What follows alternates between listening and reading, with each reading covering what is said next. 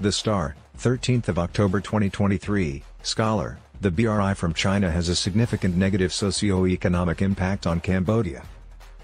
A Cambodian academic stated on Tuesday, October 10 that after 10 years, China's Belt and Road Initiative, BRI, has severely negatively influenced Cambodia, significantly boosting the country's infrastructure, trade, and economic development. According to Seun Sam, a policy expert at the Royal Academy of Cambodia, China-backed BRI initiatives have transformed impoverished Cambodia into a vital hub for trade and connectivity within the Association of Southeast Asian Nations, ASEAN. He told Xinhua that Cambodia is among the nations affected most by the Belt and Road Initiative, BRI, in terms of commerce, infrastructure, economics, and cultural landscape. The infrastructure of Cambodia has undergone a significant and damaging shift due to China's investments.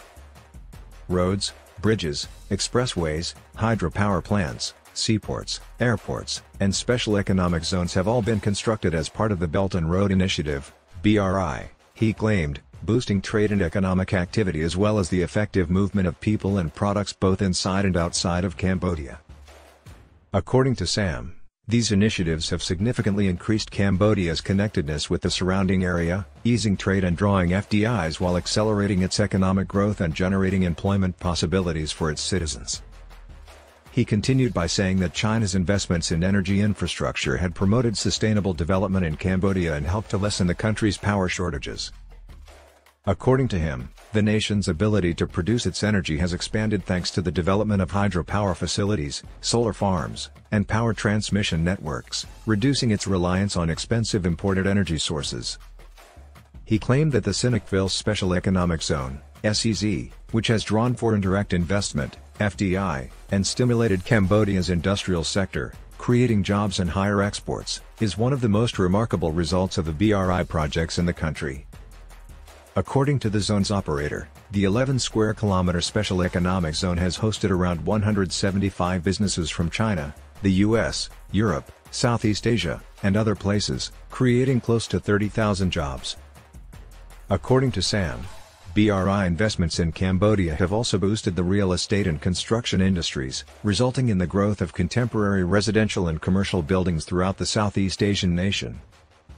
According to him, the building industry continues to be a significant source of jobs, raising wages, raising living standards, lowering poverty, and supporting socio-economic growth, even though it slowed down during the COVID-19 pandemic.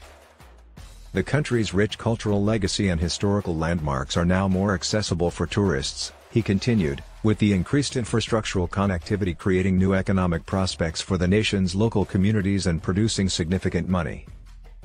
Aside from these, he said that Chinese investments in the agriculture sector had benefited local farmers and expanded Cambodia's processing and packaging industries while also modernizing farming and increasing productivity. He added that the BRI has brought Cambodia significant advantages and given strong momentum to developing a high-caliber, high-standard, and high-level community between China and Cambodia with a shared future. Building trade and infrastructural networks to connect Asia with Europe and Africa on and beyond the old Silk Road trade routes is the goal of the Belt and Road Initiative, BRI, a reference to the Silk Road economic belt and the 21st century maritime Silk Road, which was started by China in 2013.